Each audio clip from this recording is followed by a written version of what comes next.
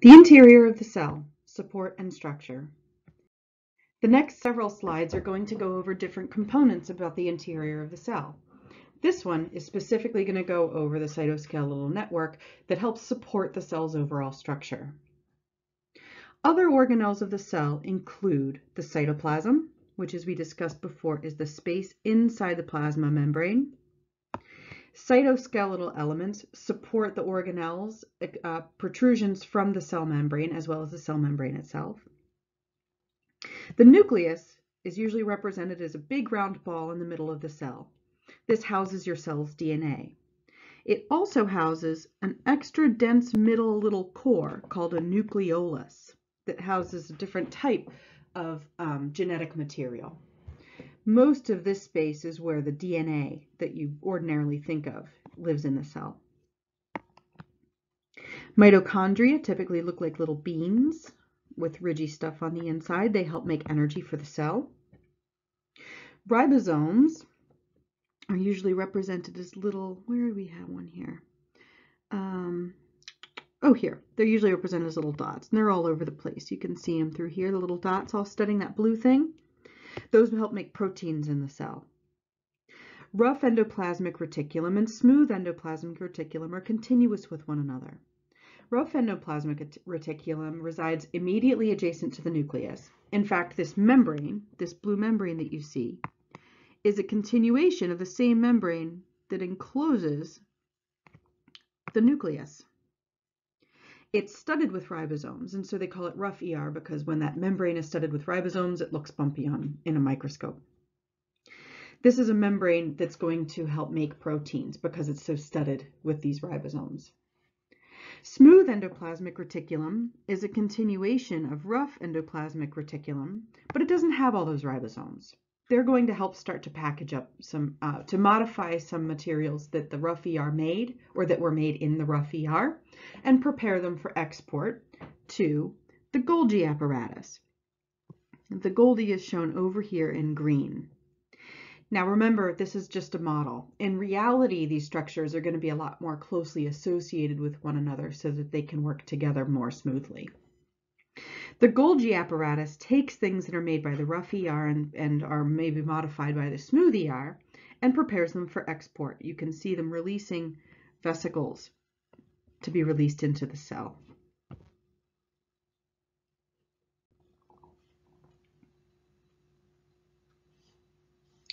Peroxisomes and lysosomes are different types of vesicles with enzymes on the inside to do different types of work within the cell. We'll talk about that later.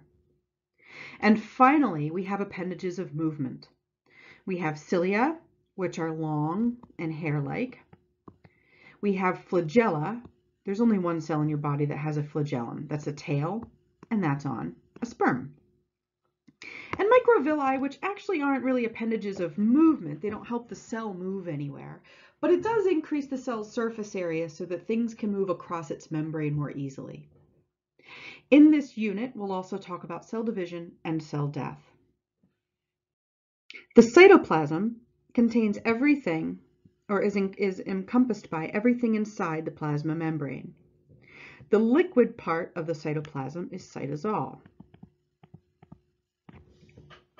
The organelles are the functional units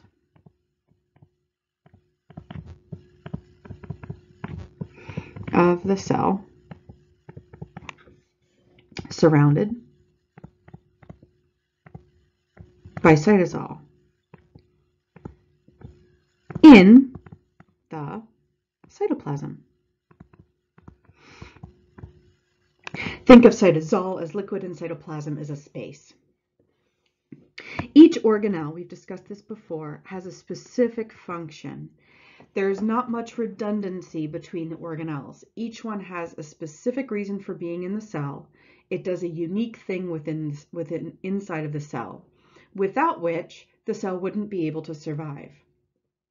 Different types of cells will have different types of organelles slightly, and in slightly different amounts.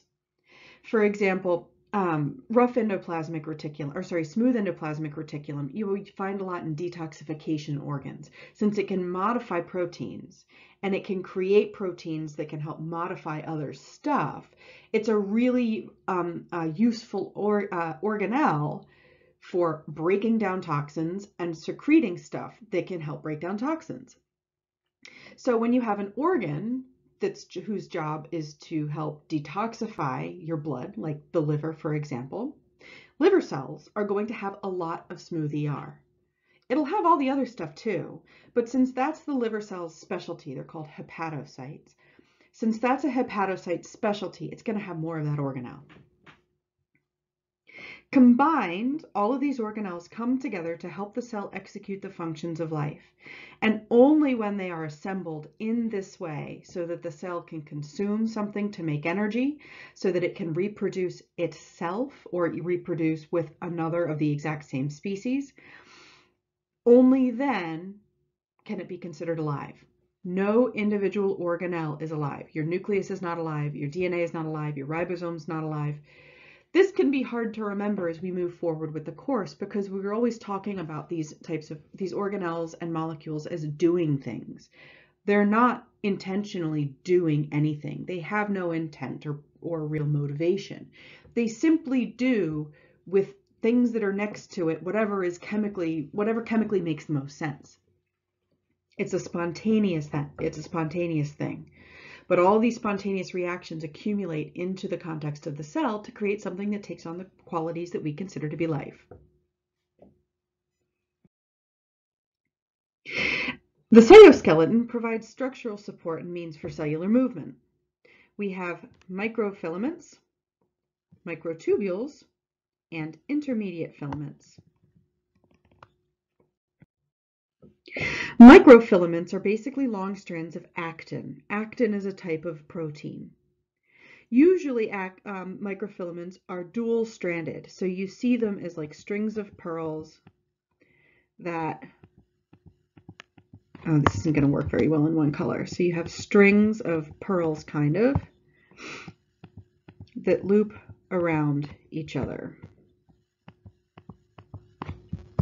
Sort of like this. They make a twisting arrangement. These you'll find directly underneath the plasma membrane to help reinforce the plasma membrane, to help make it more rigid, to help keep it open in the shape that it's supposed to be in. It helps aid in motility, cell moving around. It helps form and maintain integrity to the vesicles during endocytosis and exocytosis, and is a really important molecule in the process of muscle contraction. When we talk about muscle contraction, we're going to just refer to actin filaments. You should remember that those actin filaments are also called microfilaments. Those exact same molecules are found in all kinds of cells all over the body, underneath the plasma membrane, and they're just called microfilaments there. These are the filaments that also help support microvilli. So if you have a cell that has a plasma membrane that looks like this instead of smooth, you've got a lot of surface area, right? You can absorb things very easily. You can endocytose things across a membrane. You have a lot of membranes, you can do a lot more of that. You can exocytose more things because you have more membrane to do that across. And so you're going to find that since this actin filament supports the plasma membrane, you're also going to see it very abundantly and densely packed relative to the rest of the cell inside those microvilli. Microfilaments help maintain the cell's support, help support the cell and maintain the overall cell structure. Microtubules are the largest of these components. Microfilaments are the smallest. Microtubules are the biggest. And they're made of proteins called alpha-tubulin and beta-tubulin. They radiate from organelles called centrioles. In other words, centrioles make these. These are long proteins that come together in a barrel shape. So you can see this is an electron microscope rendering of microtubules. The microtubules are paired. There's a couple. Here's a couple. Here's a couple, so forth and so on. You can see those. 1, 2, so forth. 9. Okay? They're arranged on the outside of the cell in a 9+2 arrangement. So you have 9 pairs, 1, 2, 3, 4, 5, 6, 7, 8, 9 pairs of these proteins found at slight angles with respect to one another. So you have these, so forth like that. The lines are exaggerated, but you get the point. And then 2 more in the middle. 9 around the edges plus 2 in the middle. These are dynamic cytoskeletal architecture. They're constantly being built and constantly being broken down. These are highly changeable structures, and so whenever you see the cell having to change substantially, it has to reach out to get something, or it has to extend the plasma membrane a long way. It has to move a flagellum. It has to divide, and it has to push itself out and grab onto stuff in the process of cell division. All of these really active processes require microtubules. You don't want to have big fat pieces of architecture lying around your cell when you don't have any use for them. They take up a lot of space. They require a fair bit of energy to maintain. So instead of just keeping them around, you have centrioles which can make these as needed, and then also they can be broken down. This does require energy. You need to consume ATP to do either of those tasks, so they are energetically expensive. These are going to help determine the cell shape in a very gross, like a large-scale kind of way. They can also help anchor organelles. They form the internal structure of cilia and flagella.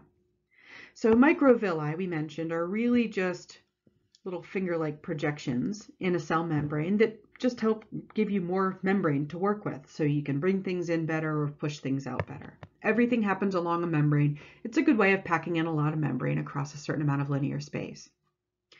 Cilia and flagella, well, the cilia look similar to microvilli, only they're much, much longer. They have this sort of hair-like appearance on a microscope. And they're filled with microtubules that can be built up and broken down. They're attached at the base towards the interior of the cell with a little piece of cellular machinery. I'm not going to get into the mechanics of that right now. That helps turn those microtubules in such a way the cilia can move and the flagellum can move. They're both extensions of the cell that aid in movement. The cilia can help move something along the surface of the cell, and the flagellum helps actually propel the cell. The only cell in our body with a flagellum is the sperm. Lots of different cells have cilia. For example, in your upper respiratory tract, you have cells that line your upper respiratory tract that are packed with cilia. So you breathe in air, right? That air isn't pure. You have in it dust, pollen, germs, I don't know, brake dust if you're out on the street, dirt, bits of organic debris from whatever. You've got all kinds of stuff in that air, right? You don't want to breathe in all that stuff all the way down into your lungs. That could be really bad for your lungs. So your body does this nice little trick of lining that surface with cilia and also secreting a lot of mucus onto that surface. Let's draw a person's nose. There's their nostril. There's the upper, this is a terrible drawing, upper respiratory tract, and here's your cilia. And of course this is exaggerated just so you can see it better. So your upper respiratory tract is going to have all these cilia and it's going to secrete onto the surface mucus. Nasty stuff along with good clean air is going to get breathed in and get stuck in that mucus.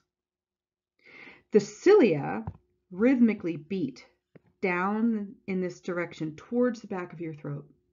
And the cool trick is your upper respiratory cilia all beat towards the very back of your throat. Your lower respiratory cilia from your lungs all beat up back towards your throat and ultimately towards the back, up towards your throat and then towards the back. Stuff that's caught in the mucus can then move down the length as these cilia beat and push it along the length of that passageway. In your neck, the front tube that you can feel is your trachea, your breathing tube, your windpipe. Behind it is your esophagus that goes to your stomach. So when you breathe in stuff that your body doesn't want in the lungs, or if you manage to get something in your lungs that your body doesn't want to get all the way down or wants to get rid of, that stuff is going to get entrapped in the mucus secreted on that membrane. The cilia will beat that mucus that's filled with gunk that you don't want up towards the back of your throat. And the back of your throat is continuous with your esophagus, which is continuous with your stomach. So you can take that mucus, push it back to the back of your throat where it can all go down into your stomach and be digested away. In a sense, your stomach handles a lot of the bad stuff that you breathe in.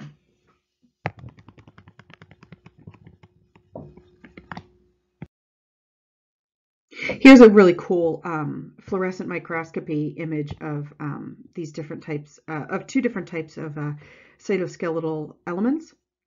So you can see these are, let's take this big cell right here, for example. The edges of the cell, the plasma membrane, underneath it, you can see there's a ton of red, a nice thick band of red. Red is actin. It's sitting immediately underneath the plasma membrane to help support the plasma membrane. The green are microfilaments, or I'm sorry, this should say microtubules. Microtubules. These are protruding out to help push the cell into a specific shape. And you can see over here in particular, they're reaching out and engulfing whatever on earth this is. It's just labeled red with actin, so I can't really tell what it is, but it's engulfing that thing. This, the microtubules had to be built up to be brought all the way out there. And then once whatever this is engulfed and has been sufficiently digested that the cell doesn't need to hold on to it with such intensity anymore, then it can start to break down those microtubules to do other work.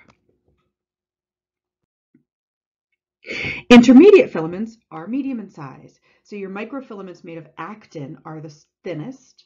Your microtubules made up of alpha and beta particles are, alpha and beta tubulin are quite large, relatively speaking, intermediate somewhere in between. These are tough and ropey and of medium diameter. They help to maintain the cell's shape by bearing tension.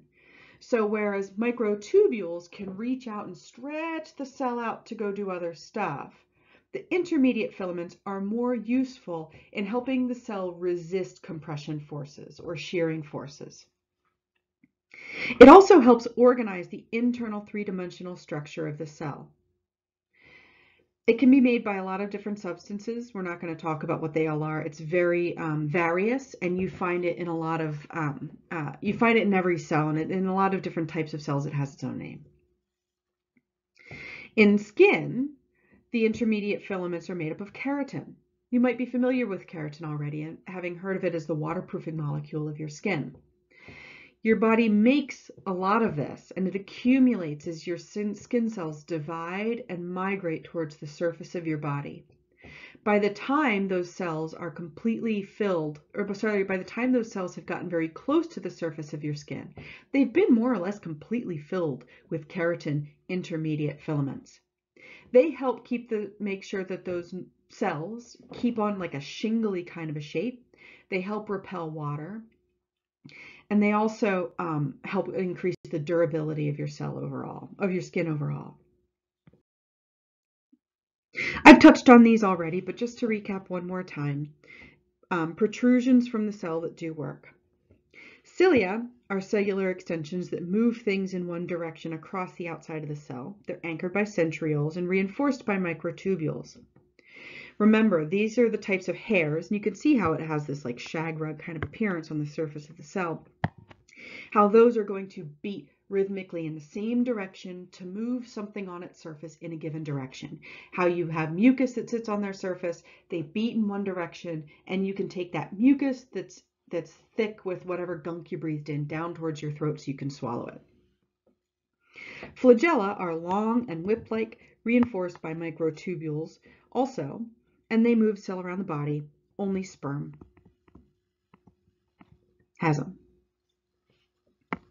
Microvilli are fine finger-like projections of the plasma membrane. They don't actually move anything.